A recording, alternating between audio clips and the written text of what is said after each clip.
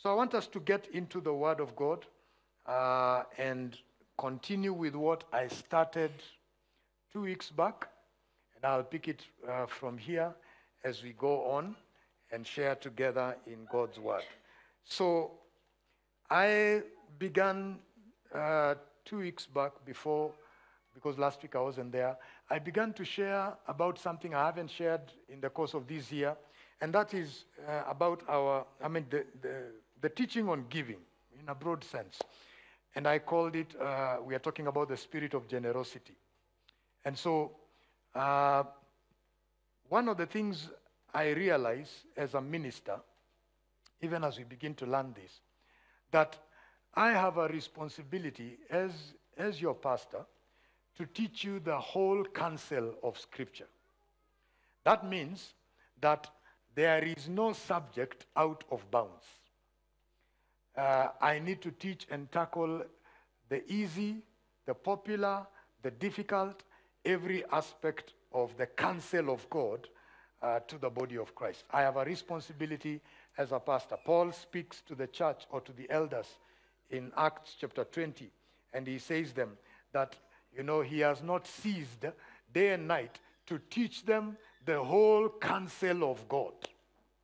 And one of the dangers of believers or preachers or pastors is to only teach our pet subjects or to only teach what people want to hear, which is the popular thing, and avoid teaching subjects that may appear controversial or difficult to teach. And as a good minister, we've got to teach all these things. And so one of those difficult and controversial subjects that any sober, genuine minister would struggle with today because of the too much noise around it is the subject of giving. That's a subject that any sober minister would find it something that you don't want to go into because you don't want to be misunderstood. You don't want to be misquoted. You don't want to be associated with some of the wrong things that are going on. But even when there is a lot of deception, misconceptions, and all the wrong things going on, it is actually the right time to be able to become the voice of reason and balance in that season and in that period. And so we've got to teach and talk about these things. Amen? And so with that said, I began to talk about giving 2 weeks back, and I said some things, and then I'll pick it up from where I left and continue on for the next 38 minutes according to the clock I've been given. Now, we said, if you are going to if you are not going to struggle with giving, if you're going to understand giving well, or if you're going to practice giving as it ought to be practiced, walk with a spirit of generosity, you've got to have these two perspectives in place as a prerequisite. One, that God is the owner of all things. So the principle of ownership. Who owns all things? You've got to understand God is the owner. And I labored to explain to us that. I labored to tell you the way the Bible says, a man can receive nothing unless it's been given to him from above. John chapter 3 and verse 27. 1 Corinthians chapter 4 and verse 7. The Bible says, have you received anything? Why do you boast about what you have received? In 1 Corinthians chapter 4 and verse 7 in the New King James translation.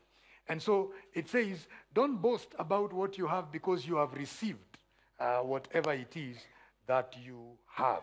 James chapter 1 and verse 17, it says, every good and perfect gift comes from above, from the Father of lights, with whom there is no variation or shadow of turning. The Bible also tells us, I think in Micah, whatever, chapter 5 and verse 8, I think it says, silver and gold belong to him. Praise the Lord. Silver and gold belong to him. Is it Micah 8? 5:8 or 8:5 or whatever. Just find it. Silver and gold belong. It's Haggai actually, 2:8. Silver and gold belong to the Lord. Psalms 50, you will get the verse, I think 11 onward, talks about a cattle in 1,000 hills are the Lord's. He owns a cattle in 1,000 hills. Basically, I'm just walking you through what we walked through, which tells us and reminds us who owns everything. God is the owner of everything. Number 2 principle, we said, then if God is the owner, I can never be an owner. I am only a steward. So you and I are stewards. What we have been entrusted with. What we have been given by the Lord. So we are a steward means one who manages something on behalf of another. So as a steward, you are a manager. You are managing God's resource that he has entrusted you with. And as a steward, you manage it the way God wants you to manage it. You use that which he has given you the way he wants you to use it. And so therefore, you manage it for the glory of God. Praise the Lord.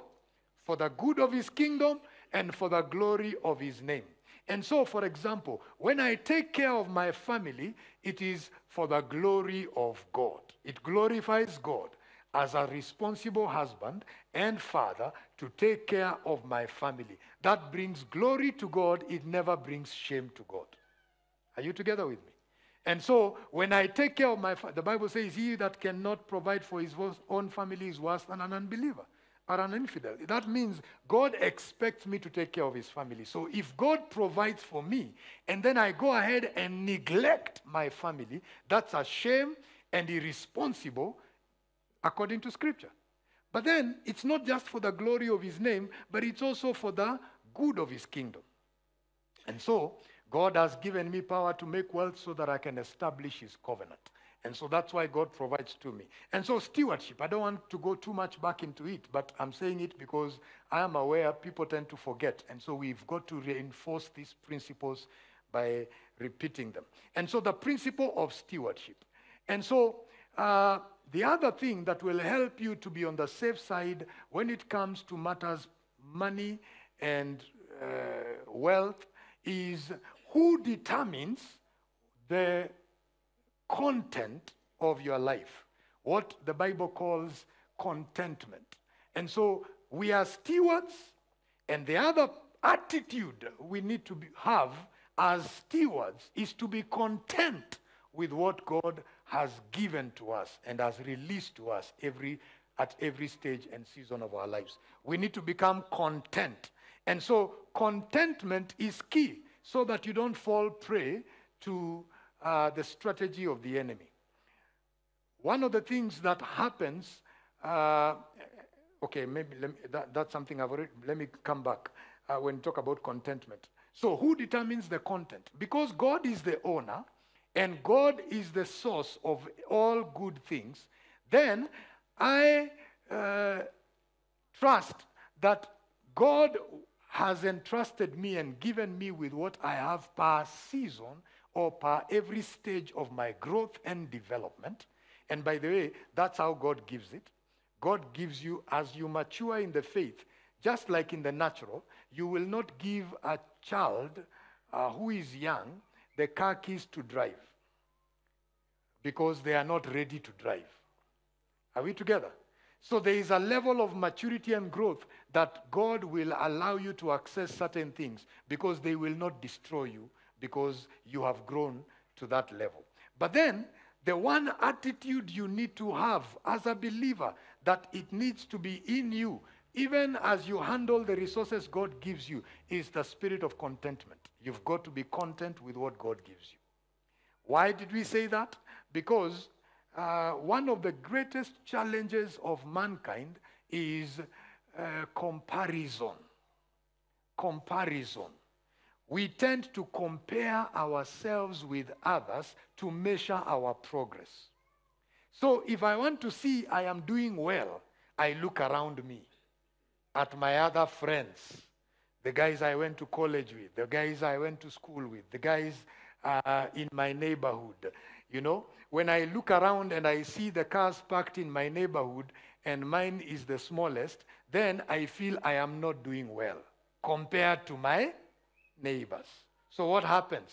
I begin to covet what my neighbors have. And that leads me to competition.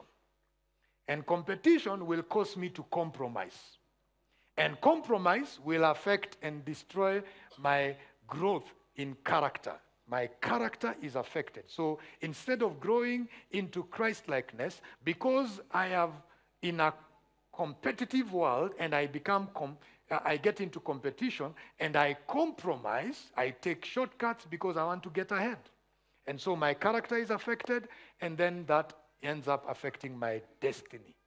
And so it's important for you to understand that the key to avoid that slide, that decline, that nosedive into destruction, the key to avoid that is a spirit of contentment. Are we together? Up to that point, a spirit of contentment. So then we went to talk about how we should give. 2 Corinthians chapter 9, verse 7 begins to talk to us about how we should give. Verse 6 says in verse 6 it says, but this I say, he who sows sparingly will also reap sparingly, and he who sows bountifully will also reap bountifully. So that speaks about generosity. Is if you are giving, give. Don't be stingy even in your giving. Give. But then it goes on to talk about the attitude with which you give, the why, the how. And this is the how. It says, you have to give according to what you have purposed in your heart. So giving is not impulsive. Giving is not emotional. Giving is a decision that you make in your heart and you determine to follow. So it's a decision. We don't give emotionally. You don't wait to be whipped emotionally so that you can give. You don't give impulsively. When you are excited, you give. When you are not, you don't. You found me in a good mood, so I'll give. That's not how we give. We give purposefully. We have purposed, we have made a decision, we have planned to do it. That's how we give. That means there is thought in our giving. We are not giving aimlessly, carelessly. We are thinking about it. That's how God has taught us. You don't need a sermon to give so that you can give. That is a wrong model. You need to purpose to give so that you can give. When you entertain a situation where you have to be preached to give so that you give, then you enter into a place of deception and manipulation, because you can easily fall prey into manipulation. And that's where the teaching that is famously known as prosperity gospel has landed many people, because that kind of giving, therefore, is selfish giving. The preacher who entices you to give so that you give with a promise or with the promises in the scriptures, and we overstretch some of those principles, and the believer who responds to that giving by giving because of what the preacher has told them, both of you are in manipulation. I wanted to use a different word, but the Holy Spirit checked. Both of you are are in deception. Praise the Lord. Both of you, according to the words of Jesus, you have made my house a den of thieves. That's what Jesus says. So he chased who? He chased the guys who are giving, the guys who are collecting it and the guys who are giving it. Both of them are wrong. So when you accuse the guys who took money from you in a manipulative way, you should also accuse yourself for giving that money, because you are both culprits. Jesus chased both of you out. Tumeelewana? Yeah. So, where was I when I was saying that? I lost the trajectory of my thoughts. So, giving must be purposeful. Are we together? So, giving must be purposeful. Come purpose to give. And part of that purpose is where, as a believer, I need to hear the Holy Spirit. I need to hear his instruction. And God can impress on me. And God can lead me. And God can speak to you through giving you a burden. God can speak to you through his word. God can speak to you through, as you think about it, he gives you a decision, give this amount. Or you can just respond in obedience because you love God, you love His word, and so you give. That's purposeful. Number two, of course, he says not grudgingly, not of necessity. Number two, God loves a cheerful giver. It must be a joy to give. Even when you are sacrificing, you must do it with joy. You don't do it complaining. You don't do it complaining. Have you ever gone to somebody's house and they have placed food before you to eat? But then, as you are eating, they are complaining how economy has become difficult, how unga is so expensive, and you are eating. You know you will lose appetite.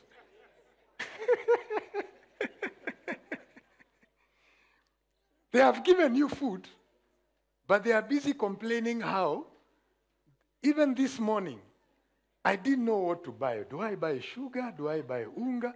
So, utakula yo chakula. You will struggle eating that food because, man, this guy has too many problems. Even this food, I need to leave it. You know, that's what happens when you eat in a house of a stingy person. Bwana asifiwe. You know, you can tell a generous person when you visit their house. Let me digress for a moment. You can tell a generous person when you visit their house. Because, you know, have you ever visited somebody and they tell you they are making tea, but 1 hour down the line, tea has not come to the table? You know it takes 10, 15 minutes to do tea, but it has taken? Now, you are dealing with somebody struggling with generosity. Because, by the way, it's not about what you have or you don't have. Sawa. Kama hauna maziwa, leta hiyo majani chai. Tutakunywa. In fact, as you grow older, you will discover milk is not good for you.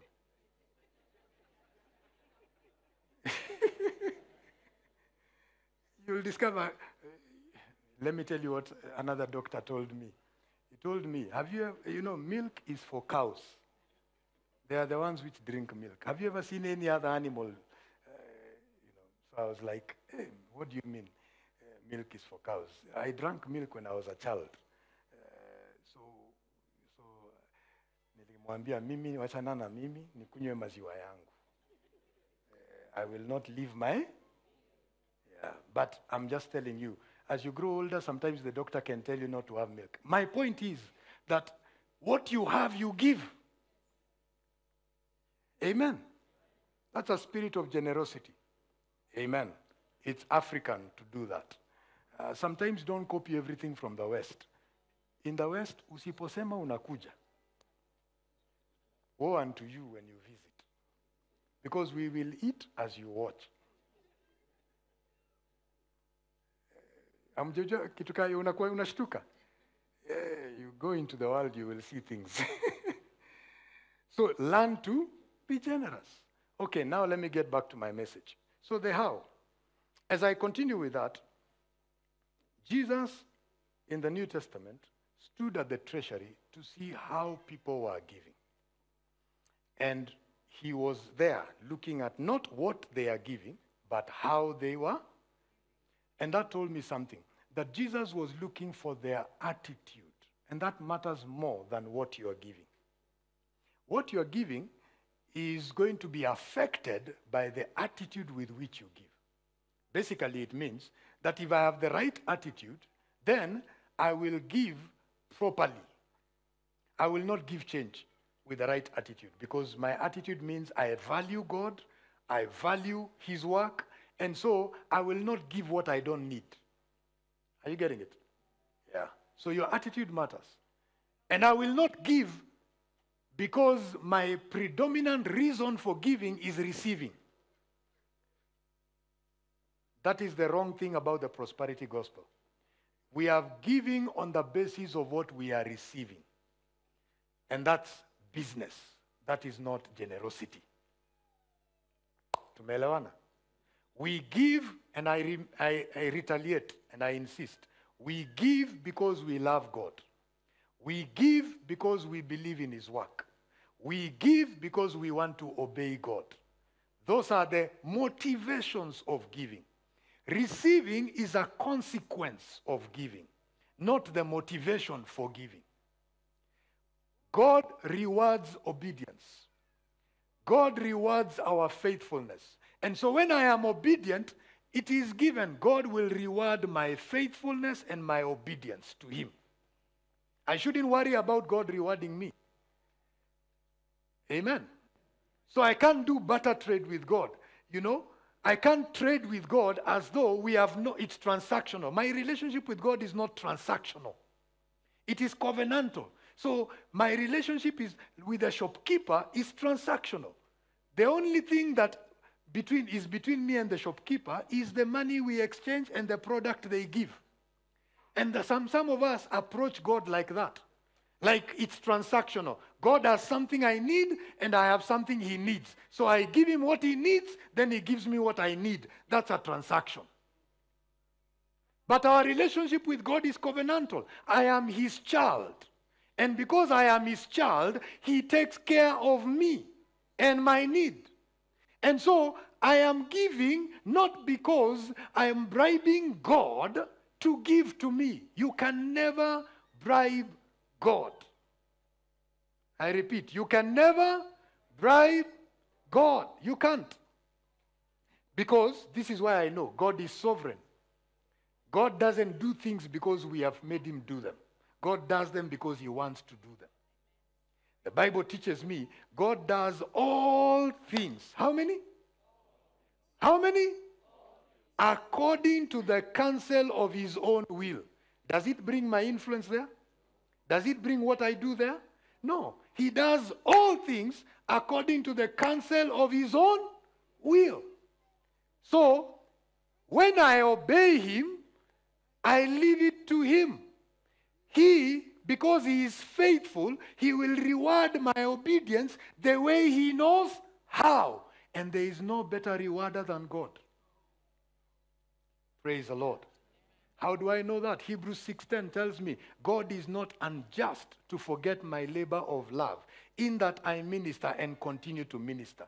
That scripture tells me God is not unjust. God is not unfair. Amen. And so God rewards the way he knows how. The Bible tells me that no one, God is no debtor to man. When I give to the poor, God will reward me for my faithfulness and obedience to do that. Because God is just and God is fair. Praise the Lord. Bwana asifiwe. So God rewards, and I keep emphasizing, and I want you to be a student of the Bible and come and tell me what else doesn't fall in these three things.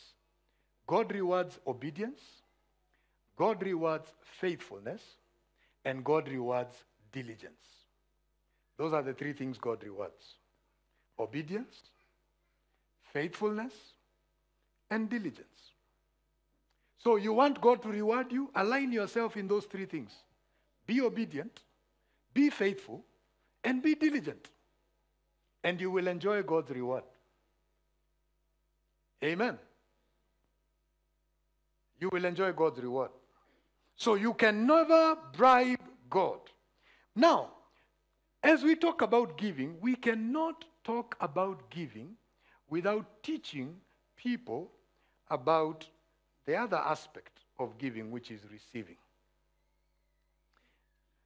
We can't talk about giving without talking about receiving. One of the things that causes the so-called prosperity gospel to become a problem is because it emphasizes giving only and giving upward only, and it doesn't emphasize or teach about stewardship and management of what God has given, and it doesn't teach production. So it creates a consumer-oriented church, a church that wants to consume.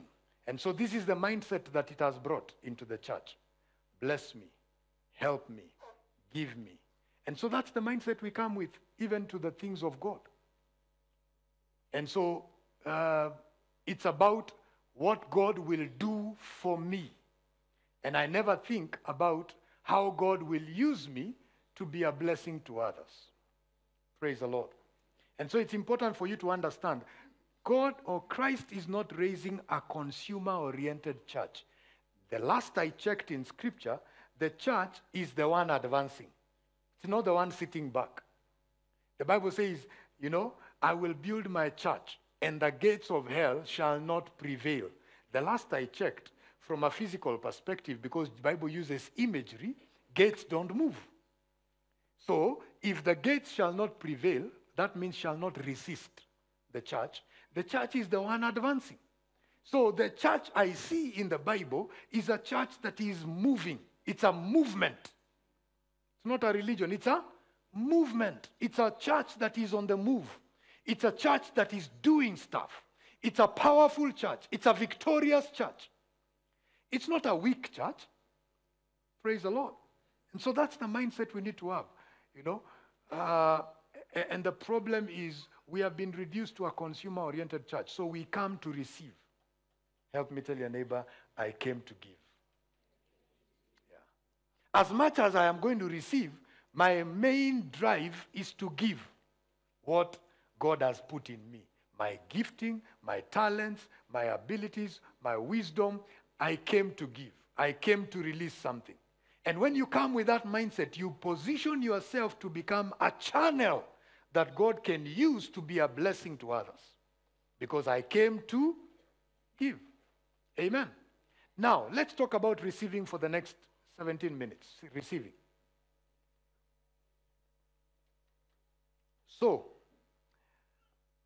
God has promised that give and it shall be given back to you. Good measure, pressed down, shaken together, and running over. God has promised that when I give, I become a channel through which God can use. Because, that is a principle. Now, I want you to understand this. I want you to understand. Giving is not just a biblical principle. It is a universal principle. It's a life principle. Giving is not just a biblical, meaning it's a biblical principle, but then it doesn't respect any person as you apply it as a principle. When Peter got a revelation about the fact that God doesn't discriminate between the Gentile and the Jew in Acts chapter 10 and verse 34, when he got that revelation, he said, then Peter opened his mouth and said, in truth, I perceive that, can you read that together with me? 2, 3. In truth, I perceive that. Repeat that again. God. I want you to say it until you believe it. God. Let's go to the next verse. What does it say? Go on. But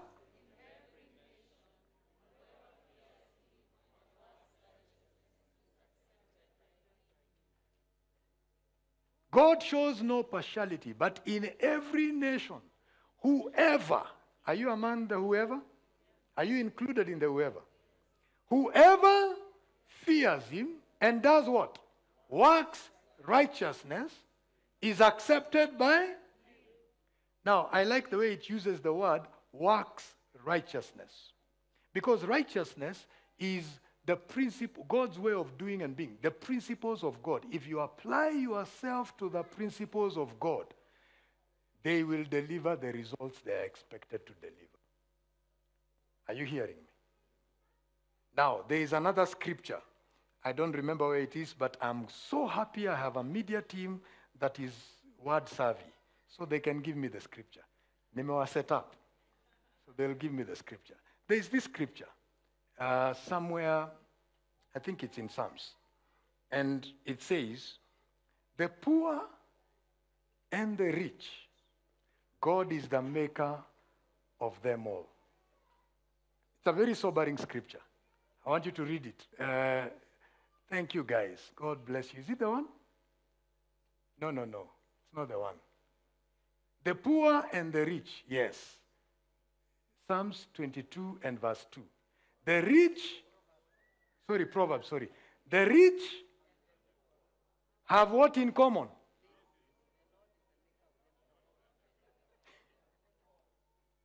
Somebody has gotten what I wanted to say. The poor and the rich have what in common? God, the Lord is the maker of them. That is where their commonality ends.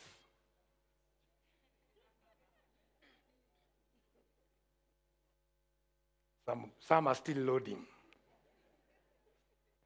That's where their commonality ends. That means the distinction between the rich and the poor is not something out of this world. It is what you do. Because the rich and the poor, God is the maker of them.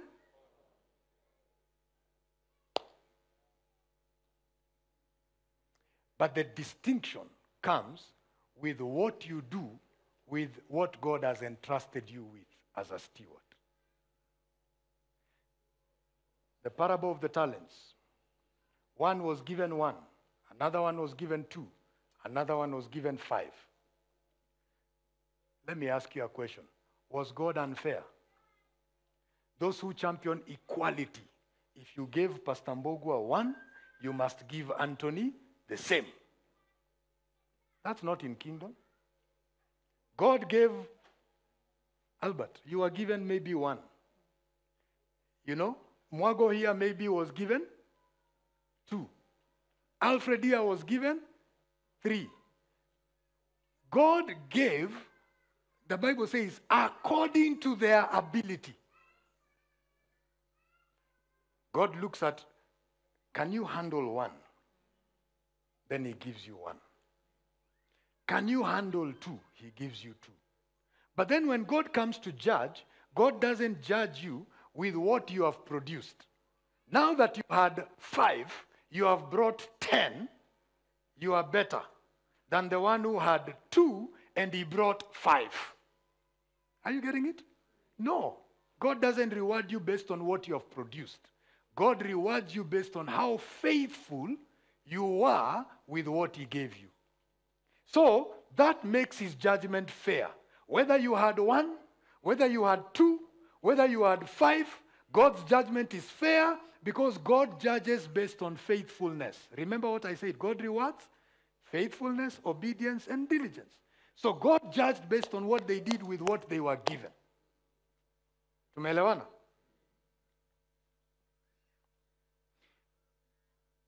Now, what did they do with what they were given? They produced.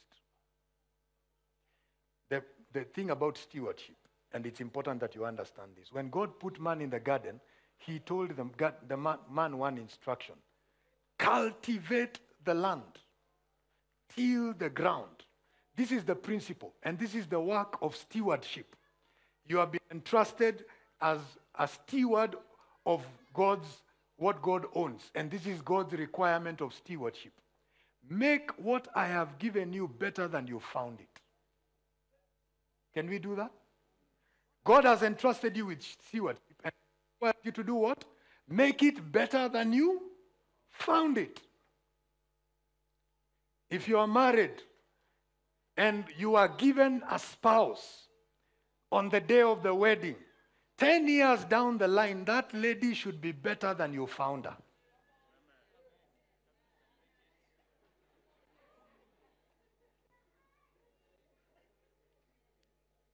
Bwana asifiwe. That man should be better than you found him. God gave you children. Those children, by the time they are out of your house, should be better than when they came. They came knowing nothing. They came blank. But by the time they leave your house, they should be better than when God gave them to you. That is what is stewardship and faithfulness. So God gave you money. God will come and ask, what did you do with the money I gave you? Are we together? So I'm laying the foundation for receiving.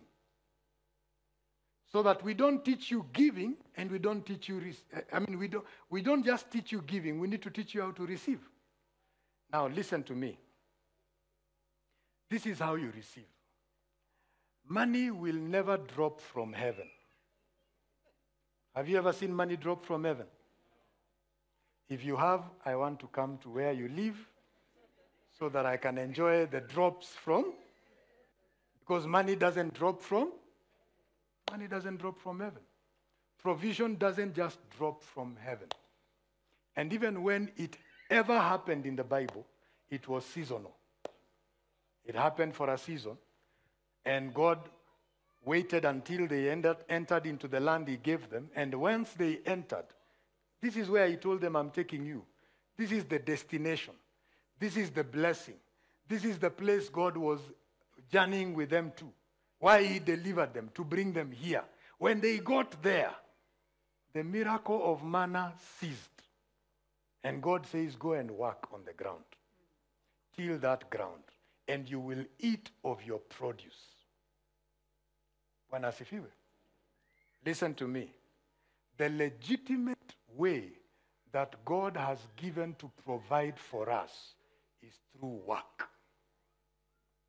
Work, or legitimate work, is the way through which God has provided so that we can receive. It's the channel that God uses for us to receive. Work is the legitimate medium through which God channels what he gives back to us. Praise the Lord. Work. Now, I want you to understand, I did not say having a job is the legitimate channel. I said work. There is a difference. You can have a job and you are not a worker. There are many people who have jobs, but their employer currently is looking for ways to sack them because they are not delivering. They have a job, but they don't. So it's not a job, it's work. Work implies that you have a work ethic. You believe in putting your hands to work. That's what it means. You believe in putting your hands to work. Now, in Genesis chapter 1 and verse 28, God gives man a command. What does he say? Be fruitful, multiply, fill the earth, subdue it, have dominion over the fish of the sea, the birds of the air, over every living thing that moves on the earth. So God gave man work, an assignment. Go and be fruitful. Go and work. Go and, subdue the earth. Go and have dominion. Gave them work. After he gave them work, verse 29, the Bible says, and God said, see, I have given you. So the giving came after the commissioning of work. See, I have given you. Work, help me tell your neighbor, work is not a curse. Work is the medium through which God releases resources to us. Bwana asifiwe. It's the means through which God releases resources to us. So, we cannot teach you to give, but then you give and you wait for some miraculous thing to happen while you're doing nothing. No? When you give, then go out there and do what? Find something to do and work. Bwana asifiwe. It's a principle. Even Jesus worked. I must work the works of him who sent me while it is still day. He worked. That's John 9:4. He worked. And God has called us to do what? Why? Because work serves more than one purpose for God. Work builds your character. As you work, God develops you and builds character in you and brings you to a place of maturity. So that's why work is important. It's not just a means of provision. God uses work to build you up. Praise the Lord. And So that's why we've got to put our hands to work. Laziness has no place in the kingdom. Got to work. What are you doing with your life? Ecclesiastes 9 and verse 10. 9, 10. Can you read that scripture with me? What does it say?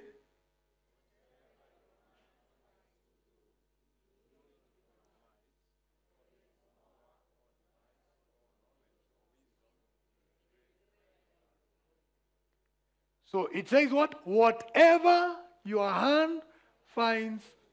But I was trained or I studied this in college, and there are no jobs in that area of my study. What does the Bible say?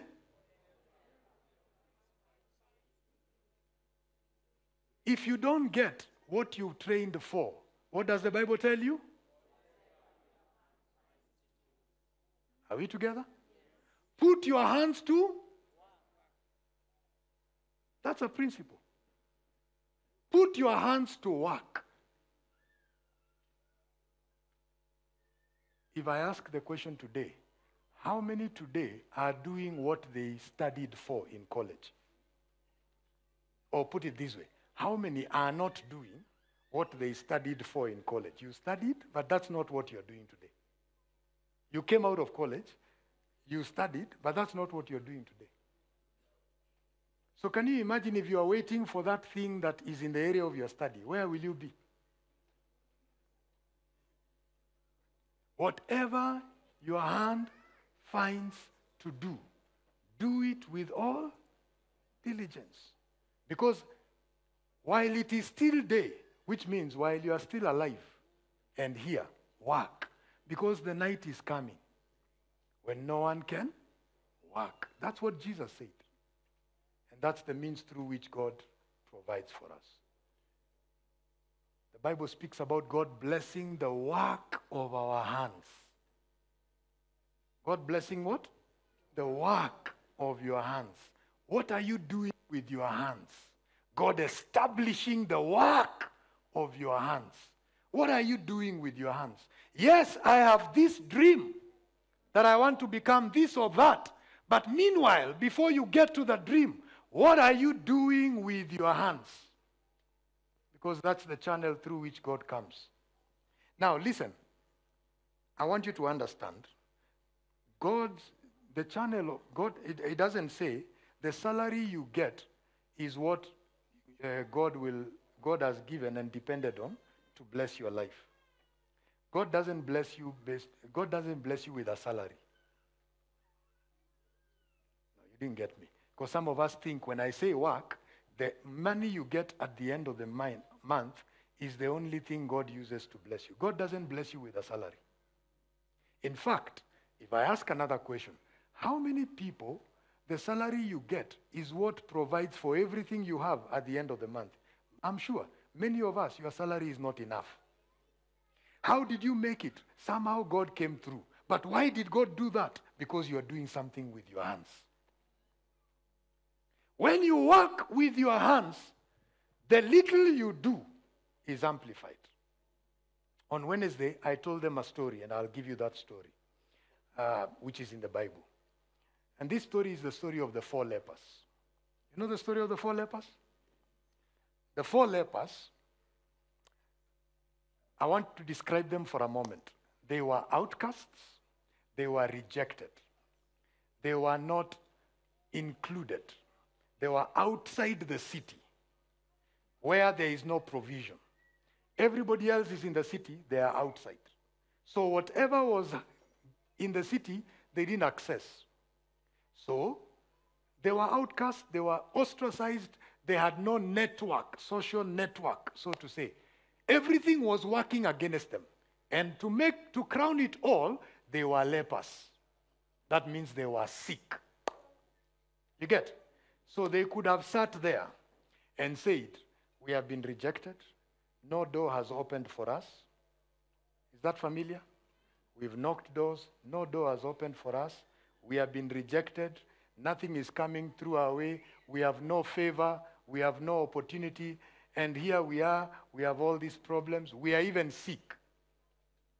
And walk with a victim mentality. And say, tutakaa tu hapa tuku. Now they say this. If we sit here, we die. If we go into the city, we die. If we go the opposite side to the camp of the Assyrians, we die. In other words, their situation was that bad. Wherever they went, death was imminent, facing them. Everything was looking around them bleak and bad. But you guess what? They did not say, so let us be victims and wait here we. They said what? What did they say? Okay, where is that scripture? My guys. Okay. What does it say here? If we say we will enter the city, the famine is there. We shall die there. If we sit here, we die also. Now, therefore, let us do what? Let us. If they keep us alive, we shall. If they kill us, we shall. In other words, we are not going to sit here and wait to die. Let's die doing something. That's the principle. Let's die doing. If it's death that is coming, whichever way it will come, let it find us doing. And guess what happened? When they took that step, the Bible says, God amplified their feeble, weak steps. And the enemy out there heard the sound of a mighty army. God will amplify the steps you take. When you take a step, however little, however feeble, however weak, when you take that step, God will amplify that step to become something that is going to be of help. These people who wanted to, who every turn they could have died, they are the people who ended up becoming the saviors of their people, their brethren. They saved them because they took a step. Was that step easy? No. But they took a step. And when they took that step, they became the saviors to their brethren. God is waiting for you to take a step. And as you take that step and trust God with whatever little you have, do something however little it may seem. When you take that step, God will amplify that step. Praise the Lord. God will do what? Amplify that step. So, legitimate work. Go and find something to do. And as you do, God will reward. And those who have something to do, develop a work ethic in your life. Praise the Lord. As you work, do it as unto the Lord. Don't work for your boss. Work for the heavenly boss. That is the Lord Jesus Christ. Work as unto the Lord. When you work looking at your boss, that's where you're going wrong. Work looking at the heavenly boss, the owner of all things, the one who has entrusted you as a steward in that place. When you work for him, you have a better reward than when you work for your employer. Bwana asifiwe. In fact, you need to understand that irrespective of your credentials, your employer cannot adequately remunerate you.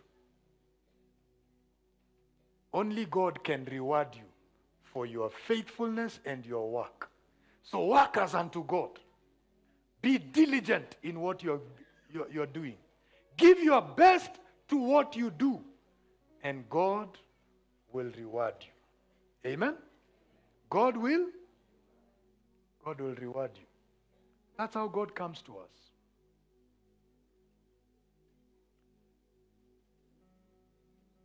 If the kingdom of God is going to have the resources it needs, we've got to fold our sleeves and get our hands to work and trust God to be channels that God can use to advance his cause. Amen.